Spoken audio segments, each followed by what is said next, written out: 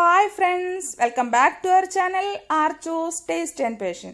പിന്നത്തെ വീഡിയോ എന്താണെന്ന് വെച്ചാൽ ഇതുപോലത്തെ different types of മിറേഴ്സിന്റെ mirror frame നമുക്ക് എങ്ങനെ വീട്ടിൽ തന്നെ നമുക്ക് സ്വന്തമായിട്ട് ഈസി ആയിട്ട് ഉണ്ടാക്കിയെടുക്കാം എന്നുള്ളതാണ് ഇന്നത്തെ വീഡിയോ. സാധാരണ നമ്മൾ ഇങ്ങനത്തെ മിറേഴ്സിന് ഫ്രെയിം ഒന്നുകിൽ നമ്മൾ ഷോപ്പിൽ നിന്ന് മേടിക്കും, അതല്ലെങ്കിൽ നമ്മൾ ഡ്രസ്സുമേ നമ്മൾ ചെയ്യാൻ പോകുന്ന ഡ്രസ്സുമേ സ്റ്റിക്ക് ചെയ്ത് വെച്ചതിന് ശേഷം നീഡിലും ത്രെഡും യൂസ് ചെയ്തിട്ട് നമ്മൾ അതിൻ്റെ ഫ്രെയിം ഉണ്ടാക്കിയെടുക്കുകയാണ് ചെയ്യാറ്. അപ്പോൾ അത് കുറച്ചും കൂടെ കുറച്ച് പണിയുള്ള വർക്കാണ്. പക്ഷേ ഇത് ഞാനിപ്പോൾ കാണിക്കുന്നത് നമ്മളുടെ ഫ്രെയിം ഷോപ്പിൽ നിന്ന് കിട്ടുന്ന പോലത്തെ മിറർ ഫ്രെയിം നമുക്ക് എങ്ങനെ വീട്ടിൽ നല്ല ഭംഗിയായിട്ട് നമുക്ക് ഇഷ്ടമുള്ള സൈസിലുള്ള ഫ്രെയിമും കളറും എങ്ങനെ ഉണ്ടാക്കിയെടുക്കാം എന്നുള്ളതാണ്. അപ്പം അതിനായിട്ട് നമുക്ക് ഇതുപോലത്തെ എംബ്രോയിഡറി, ഹാൻഡ് എംബ്രോയിഡറി ത്രെഡ് എടുക്കാം, അതല്ലെങ്കിൽ മെഷീൻ എംബ്രോയിഡറി ത്രെഡ് എടുക്കാം.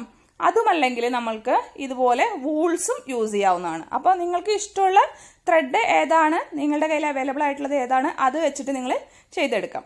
ഓക്കെ, അപ്പോൾ ഞാനിപ്പോൾ ആദ്യം തന്നെ ഇവിടെ ഈ ഹാൻഡ് എംബ്രോയിഡറി, ഇത് പേൾ കോട്ടൺ ത്രെഡാണ് കേട്ടോ, ഇത് വെച്ചിട്ടാണ് ഞാൻ കാണിക്കുന്നത്. അപ്പോൾ ഇത് ഇത്തിരി കട്ടിയുള്ള ത്രെഡാണ്, അതുകൊണ്ട് തന്നെ 2 സ്ട്രാൻഡ്സ് മാത്രം എടുത്താൽ മതി.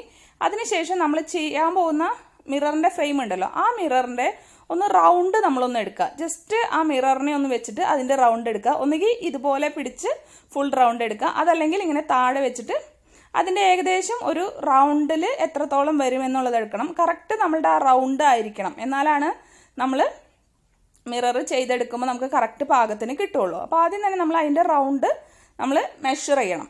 ഓക്കെ, ഇപ്പോൾ ഇതാ ഇത്രത്തോളം ഉണ്ട് ഏകദേശം. ഞാനിപ്പോൾ നോക്കിയപ്പോൾ ഈ ഒരു ലെവലിലാണ് നമുക്ക് വേണ്ടത്.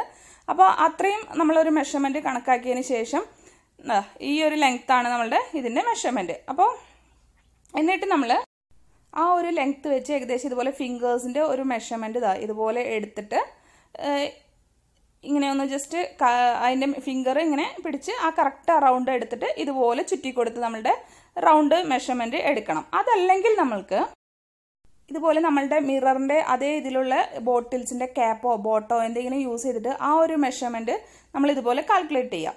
ഓക്കെ, അപ്പോൾ കറക്റ്റ് നമ്മളുടെ ആ റൗണ്ട് ഷേപ്പിനുള്ള എന്തെങ്കിലും ഒരു ബോട്ടിൽസോ എന്തെങ്കിലും എടുക്കുക. എന്നിട്ട് അതിൻ്റെ ചുറ്റിലും നമ്മളിങ്ങനെ ചുറ്റി കൊടുത്തിട്ടും ഈ ഒരു ഫസ്റ്റ് ബേസ് നമ്മൾ റെഡിയാക്കി എടുക്കുക. അപ്പോൾ ഈ 2 മെത്തേഡ് നിങ്ങൾക്ക് ഏതാണ് ഈസി ആയിട്ട് തോന്നുന്നത് വെച്ചാൽ അത് ചെയ്യാം. ഒന്നുകിൽ മിററിൻ്റെ ചുറ്റും ഇതുപോലെ റൗണ്ട് എടുത്തതിന് ശേഷം ഫിംഗറിൽ ചുറ്റിയെടുക്കാം.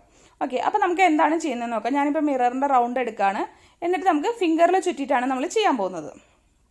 ഓക്കെ, അപ്പോൾ ആ ഒരു റൗണ്ടിൽ നമ്മളിതാ ചെയ്യാൻ പോകുന്നത് എങ്ങനെയാണെന്ന് നോക്കാം. ഞാൻ ചെറിയ ഫ്രെയിമിനാണ് കേട്ടോ ചെയ്യുന്നത്. ഇതുപോലെ നമ്മൾ ഫസ്റ്റ് കയ്യിൽ ചുറ്റി കൊടുക്കുകയാണ്. ഞാനിപ്പോൾ ഒരു 7-8 ടൈംസ് ചുറ്റി കൊടുക്കുന്നുണ്ട്. അപ്പോൾ ഇത് പേൾ കോട്ടൺ ത്രെഡ് നമ്മൾ 2 സ്ട്രാൻഡ്സ് ആണ് എടുത്തിരിക്കുന്നത്. നമ്മളുടെ ഒരു തിക്നെസ്, കുറച്ചൊരു തിക്നെസ് വേണം. ഹാൻഡ് എംബ്രോയിഡറി, മെഷീൻ എംബ്രോയിഡറിയുടെ ത്രെഡാണ് നമ്മൾ എടുക്കുന്നത് എങ്കിൽ നമ്മൾക്കത് കുറച്ച് അധികം സ്ട്രാൻഡ്സ് എടുക്കണം, എന്നാലാണ് നമുക്ക് ആ ഒരു തിക്നെസ് കിട്ടുള്ളൂ. ഒരു 10-20 സ്ട്രാൻഡ്സ് ഒക്കെ എടുത്തിട്ട് ഇതുപോലെ ചുറ്റി കൊടുക്കണം കേട്ടോ, എന്നാലാണ് നമുക്ക് കുറച്ചുകൂടെ നന്നായിട്ട് കിട്ടുള്ളൂ. ഇതിപ്പോൾ ഒരു 7-8 സ്ട്രാൻഡ്സ് എടുത്തിട്ടുണ്ട്. ഇപ്പോൾ ഹാൻഡ് എംബ്രോയിഡറി ആണെങ്കിൽ അതിൻ്റെ ഒരു ഇത് അങ്ങനെ തന്നെയല്ലേ കിട്ടുക, ഫുൾ ഇതായിട്ട്.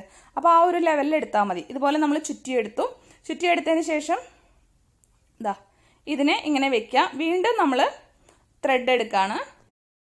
നമ്മളിപ്പോൾ കുറച്ച് നീളത്തിൽ ത്രെഡ് എടുത്തിട്ട് അത് നമ്മൾ നീഡിൽ കോർത്തെടുക്കുകയാണ്. ഇപ്പോൾ ഇത് പേൾ കോട്ടൺ ത്രെഡ് ആയതുകൊണ്ട് തന്നെ ഞാൻ എടുത്തിരിക്കുന്നത് 2 സ്ട്രാൻഡ്സ് ആണ്.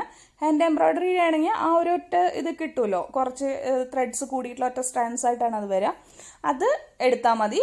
മെഷീൻ എംബ്രോയിഡറി ആണെങ്കിൽ നിങ്ങൾ കുറച്ച് ഒരു 10-15 സ്ട്രാൻഡ്സ് ഒക്കെ എടുക്കേണ്ടി വരും. അപ്പോൾ ഏകദേശം നിങ്ങളത് ചെയ്ത് നോക്കുമ്പോൾ നിങ്ങൾക്ക് ഒരെണ്ണം ചെയ്യുമ്പോൾ ഒരു ഐഡിയ കിട്ടും. ഓക്കെ, വൂളാണെങ്കിൽ ഒറ്റ സ്ട്രാൻഡ്സ് എടുത്താൽ മതി. അങ്ങനെയാണ്. ഇനി നമ്മൾ എന്താ ചെയ്യുന്നത് വെച്ചാൽ ഇതുപോലെ നമ്മൾ ആദ്യം തന്നെ ഒരു കെട്ടിട്ട് കൊടുക്കുകയാണ്. താഴെ നിന്ന് മുകളിലോട്ട് എടുത്തു, എന്നിട്ട് ഇത് ഒന്ന് കെട്ടിക്കൊടുക്കുകയാണ്. ചെറുതായിട്ടൊന്ന് ലെങ്ത്തിൽ നമ്മൾ കൊടുക്കുന്നുണ്ട് കേട്ടോ. ജസ്റ്റ് ഒരു നമ്മൾ സാധാരണ നോർമലി കെട്ടുന്ന പോലെ ഒരു കെട്ട് കൊടുക്കുകയാണ്. നമ്മൾ ആ അവസാനിപ്പിച്ച ആ ഭാഗത്താണ് കെട്ട് കൊടുക്കുന്നത്. ഓക്കെ, അപ്പോൾ നമ്മൾ കെട്ടി ഒന്ന് ഉറപ്പിച്ചു, നന്നായിട്ട് ഉറച്ചു കെട്ടിക്കൊടുക്കുക. ഇതുപോലെ നന്നായിട്ടൊന്ന് ഉറപ്പിച്ച് കെട്ടിക്കൊടുക്കുക, ഊരി പോരാതിരിക്കാൻ കേട്ടോ. അതിനുശേഷം ഇനി നമ്മൾ ചെയ്യുന്നതെന്ന് വെച്ചാൽ നമ്മളുടെ ഈ നീഡിൽ നമ്മൾ മെയിൻ ഫ്രെയിം നമ്മൾ റൗണ്ട് ഉണ്ടാക്കിയെടുത്തല്ലോ, അതിൻ്റെ താഴെ നിന്ന് മുകളിലോട്ട് ഇതുപോലെ നമ്മൾ എടുക്കും. ഓക്കെ, കാണുന്നുണ്ടല്ലോ, താഴെ നിന്ന് നമ്മൾ മുകളിലോട്ട് എടുത്തിട്ടുണ്ട്. അതിനുശേഷം അപ്പോൾ നമുക്കിങ്ങനെ ഒരു ലൂപ്പ് വരും. ആ ലൂപ്പിൻ്റെയും ഉള്ളിലൂടെ നമ്മൾ താഴെ നിന്ന് മുകളിലോട്ട് തന്നെയാണ് എടുക്കുന്നത്. ഓക്കെ, കണ്ടോ, ഈ ഒരു ലൂപ്പ് ഈ ലൂപ്പിൽ താഴെ നിന്ന് മുകളിലോട്ട് നമ്മളെടുത്ത് ഇതുപോലെ വലിച്ചു കൊടുക്കുക. അതായത് നമ്മളുടെ ബട്ടൺ ഹോൾ സ്റ്റിച്ചൊക്കെ ചെയ്യുന്ന ആ ഒരു മെത്തേഡ് തന്നെയാണ് ഇത് ചെയ്യുന്നത്. ഓക്കെ, ഇതാ ഒന്നുകൂടെ കാണിക്കാം. മെയിൻ ഫ്രെയിമിൻ്റെ താഴെ നിന്ന് മുകളിലോട്ട് നമ്മളെടുത്തു. അപ്പോൾ അതാ ഇതുപോലെ ഒരു ലൂപ്പ് വരും. ആ ലൂപ്പിൻ്റെയും താഴെ നിന്ന് മുകളിലോട്ട് എടുത്തു. അപ്പോൾ നമ്മൾ നീഡിൽ വെച്ച് ചെയ്യുമ്പോൾ നമുക്ക് കുറച്ചുകൂടി ഈസിയാണ് ഈ ഒരു വർക്ക് ചെയ്തെടുക്കാനായിട്ട്. അതുകൊണ്ടാണ് ആ ത്രെഡ് നമ്മൾ നീഡിലിട്ട് ചെയ്യുന്നത്. കൈകൊണ്ട് അല്ലാതെയും ചെയ്തെടുക്കാം കേട്ടോ, അങ്ങനെ ആയാലും കുഴപ്പമില്ല. ഇപ്പം ചിലപ്പോൾ നമ്മൾ ഇതുപോലെ മുകളിൽ നിന്ന് താഴത്തോട്ട് ചെയ്തെടുക്കും, പക്ഷെ അത് നമ്മൾ ഫിനിഷിങ്ങിനെ ബാധിക്കും. അത് അത്ര ഫിനിഷിംഗ് ആയിട്ട് നമുക്ക് വരില്ല. സാധാരണ ബട്ടൺ ഹോൾ വേണമെങ്കിൽ നമുക്ക് അങ്ങനെയും ചെയ്തെടുക്കാം കേട്ടോ. പക്ഷെ എപ്പോഴും നമ്മൾ ഫസ്റ്റത്തെ മെയിൻ റിങ്ങും താഴെ നിന്ന് മുകളിലോട്ട് എടുക്കാം, വരുന്ന ലൂപ്പിൽ നിന്നും താഴെ നിന്ന് മുകളിലോട്ട് എടുക്കാം. ഇതുപോലെ നമ്മൾ ഫുൾ റൗണ്ട് നമ്മൾ ചുറ്റി എടുത്ത് കൊടുക്കണം. ഓക്കെ, നമ്മൾ സ്റ്റാർട്ട് ചെയ്ത ആ ഒരു പോയിന്റ് വരെ ഇതേ ലെവലിൽ നമ്മൾ അടുപ്പിച്ച് നമ്മൾ സ്റ്റിച്ച് ചെയ്തെടുക്കണം. ഓക്കെ, അപ്പോൾ നമുക്കിതൊന്ന് ചെയ്തെടുത്തിട്ട് ഞാൻ കൊണ്ടുവരാം കേട്ടോ. ഇപ്പം നമ്മൾ ചെയ്യുന്നത് നമ്മളുടെ മെയിൻ ഫ്രെയിമിൽ താഴെ നിന്ന് മുകളിലോട്ട് എടുക്കുന്നു. അതേപോലെ തന്നെ നമ്മുടെ ലൂപ്പും താഴെ നിന്ന് മുകളിലോട്ട് എടുത്തിട്ടുള്ള ആ ഒരു ഡിസൈനാണ് നമ്മൾ ചെയ്യുന്നത്. അപ്പോൾ ചിലപ്പോൾ നമ്മളുടെ തെറ്റി പോവാം. അതായത് കണ്ടോ, അപ്പോൾ ഇതിൻ്റെ ഫിനിഷിങ് കണ്ടോ, ശരിക്കും നമ്മൾ ഷോപ്പിൽ നിന്ന് മേടിക്കുന്ന ആ ഒരു ഫിനിഷിങ്ങിൽ തന്നെ നമ്മൾക്ക് ഫ്രെയിം കിട്ടും. ഇനിയിപ്പോൾ നമ്മൾ ഇത് തെറ്റിയിട്ട് ചിലർ ചെയ്യുന്ന കണ്ടിട്ടുണ്ട്. അതായത് ആദ്യം ഇതുപോലെ മുകളിൽ നിന്നോ താഴത്തു നിന്നോ എടുക്കും, എന്നിട്ട് ഓപ്പോസിറ്റ് ആയിട്ട് കൊടുക്കും. ഇപ്പം ഞാൻ താഴെ നിന്ന് എടുത്തു, ലൂപ്പിൻ്റെ ഉള്ളിൽ മുകളിൽ നിന്ന് താഴത്തോട്ടാണ് കൊടുത്തത്. അതായത് നമ്മൾ മെയിൻ ബേസ് താഴെ നിന്ന് എടുത്തു, ലൂപ്പ് മുകളിൽ നിന്ന് കൊടുത്തു. അപ്പോൾ കണ്ടോ വരുന്നത് ഇതേപോലത്തെ ഒരു ഇതിലാണ് കിട്ടുക. അതിൻ്റെ ഷേപ്പ് കണ്ടോ, പെർഫെക്റ്റ് ആയിട്ടുള്ള ഒരു ഷേപ്പ് കിട്ടില്ല. അതുപോലെ തന്നെ ഒരു സ്റ്റിഫ്നെസ്സും കിട്ടില്ല. പക്ഷേ നമ്മൾ എടുക്കുന്നത് മുകളിൽ നിന്നെടുത്ത് മുകളിൽ തന്നെ ഫിനിഷ് ചെയ്യുക, അല്ലെങ്കിൽ താഴെ നിന്നെടുത്ത് താഴെ നിന്ന് തന്നെ ഫിനിഷ് ചെയ്യുകയാണെങ്കിൽ നമുക്ക് നല്ല ഭംഗിയുള്ള, നമുക്ക് ഷോപ്പിൽ നിന്ന് മേടിക്കുന്ന അതേ ഒരു ഫ്രെയിമിൻ്റെ ഇതിൽ തന്നെ കിട്ടും. ഷോപ്പിൽ നിന്ന് മേടിക്കുമ്പോൾ സാധാരണ നമുക്ക് ഒരു ഫ്രെയിമിൻ്റെ ഉള്ളിലാണ് അവർ ഈ വർക്ക് ചെയ്യുന്നത് കേട്ടോ. അപ്പോൾ ആ ഒരു സ്റ്റിഫ്നെസ്സും ഭംഗിയും നമുക്ക് ഇതേ സെയിം മെത്തേഡ് ഇപ്പം ഞാൻ കാണിക്കുന്ന മെത്തേഡിൽ ചെയ്താൽ കിട്ടും. പക്ഷെ ഓപ്പോസിറ്റ് ആയിട്ട് ചെയ്ത് കഴിഞ്ഞാൽ നമുക്ക് ഒരിക്കലും ആ ഒരു ഫിനിഷിങ് കിട്ടില്ല. അത് നിങ്ങൾ വളരെയധികം ശ്രദ്ധിക്കണം കേട്ടോ. എന്നാൽ മാത്രമാണ് നമുക്ക് ഭംഗിയുള്ള മിറേഴ്സ് ഉണ്ടാക്കിയെടുക്കാൻ പറ്റുള്ളൂ. ഞാൻ ആദ്യമൊക്കെ ചെയ്തപ്പോൾ എനിക്ക് പറ്റിയൊരു അബദ്ധമാണ്. ഞാൻ താഴെ നിന്ന് ഒരെണ്ണത്തിൽ താഴെ നിന്ന് മുകളിലോട്ട് എടുക്കും, അടുത്തത് മുകളിൽ നിന്ന് താഴത്തോട്ട് എടുക്കും. അങ്ങനെ ചെയ്തെടുക്കുമ്പോൾ ഫിനിഷിങ്ങിന് ഭയങ്കര ഡിഫറൻസ് വന്നിട്ടുണ്ട്. അല്ലെങ്കിൽ ചിലപ്പോൾ മുകളിൽ നിന്ന് താഴത്തോട്ട് എടുക്കും, താഴെ നിന്ന് മുകളിലോട്ട് എടുക്കും. അങ്ങനെയൊക്കെയാണ് ചെയ്തത്. അതായത് ഓപ്പോസിറ്റായിട്ട് ചെയ്തെടുത്തു. അതാണ് പറ്റിയിട്ടുള്ള പ്രശ്നം. അപ്പം നമ്മൾ എപ്പോഴും ചെയ്യുമ്പോൾ രണ്ടും മെയിൻ ഫ്രെയിമിലും ലൂപ്പിലും ചെയ്യുമ്പോഴും ഒരേ ഡയറക്ഷനിൽ തന്നെ ചെയ്യണം. മുകളിൽ നിന്നാണ് എടുക്കുന്നതെങ്കിൽ മുകളിൽ നിന്ന് തന്നെ ചെയ്യണം, താഴെ നിന്നാണ് എടുക്കുന്നതെങ്കിൽ താഴെ നിന്ന് തന്നെ ചെയ്യണം. എന്നാൽ മാത്രമേ നമുക്ക് നല്ല ഫിനിഷിങ്ങോടുകൂടി നല്ല ഭംഗിയുള്ള ഫ്രെയിം കിട്ടുള്ളൂ. അത് വളരെയധികം ശ്രദ്ധിക്കണം. അപ്പോൾ നിങ്ങളെപ്പോഴും ത്രെഡ് എടുക്കുമ്പോൾ കുറച്ച് ലെങ്ത്തിലായിട്ട് എടുക്കാൻ ശ്രദ്ധിക്കുക കേട്ടോ. എന്നാലാണ് നമുക്ക് കുറച്ചുകൂടെ നല്ല ഭംഗിയുള്ള, അതായത് നമുക്ക് എക്സ്ട്രാ ആഡ് ചെയ്യേണ്ടി വരില്ല. ഇൻ കേസ് ഇപ്പോൾ ത്രെഡ് കഴിഞ്ഞു എന്ന് വെച്ചാൽ നിങ്ങൾ ആ ത്രെഡ് ഒന്ന് സാധാരണ പോലെ നമ്മൾ ത്രെഡ് രണ്ടും കൂട്ടിക്കെട്ടിയിട്ട് എക്സ്റ്റെൻഡ് ചെയ്യില്ലേ, അതുപോലെ എക്സ്റ്റെൻഡ് ചെയ്ത് കൊടുത്തതിന് ശേഷം സെയിം ഈ പ്രൊസീജിയർ തന്നെ ചെയ്ത് കണ്ടിന്യൂ ചെയ്യാവുന്നതാണ് കേട്ടോ. ഓക്കെ, അപ്പോൾ ഇപ്പം നമുക്ക് ലാസ്റ്റ് ഫിനിഷിങ് എത്തിക്കഴിഞ്ഞാൽ നമ്മൾ എങ്ങനെയാണ് അതിനെ ഫിനിഷിങ് ചെയ്യുന്നത് എന്ന് നമുക്കൊന്ന് നോക്കാം. ഇപ്പം നമ്മൾ സ്റ്റാർട്ട് ചെയ്ത അതേ പോയിന്റിൽ തന്നെ എത്തി ഇട്ടുണ്ട്. ഇനി എന്താ ചെയ്യണമെന്ന് വെച്ചാൽ നമ്മൾ ആദ്യം കെട്ടിയിട്ട് ബാക്കിയുള്ള ത്രെഡ് ഉണ്ട്, അതുപോലെ തന്നെ നമ്മൾ എൻഡ് ചെയ്ത് അവസാനിപ്പിച്ച ആ ത്രെഡും ഉണ്ട്. ഈ രണ്ട് ത്രെഡുകളും തമ്മിൽ ജസ്റ്റ് ഒന്ന് കെട്ടിക്കൊടുക്കാം. അപ്പോൾ കെട്ടിക്കൊടുക്കുമ്പോൾ നമ്മൾ ശ്രദ്ധിക്കേണ്ടത് ഈ ഒരു നോട്ട് നമ്മളുടെ ഈ ഫ്രെയിമിൻ്റെ ഒരു സൈഡിൽ നല്ല ഫിനിഷിങ്ങും ഒരു സൈഡിൽ കുറച്ച് ഫിനിഷിങ് കുറവായിരിക്കും. അതായത് നമ്മൾ ചെയ്തുകൊണ്ടിരിക്കുന്ന സൈഡിൽ കുറച്ച് കുറവായിരിക്കും.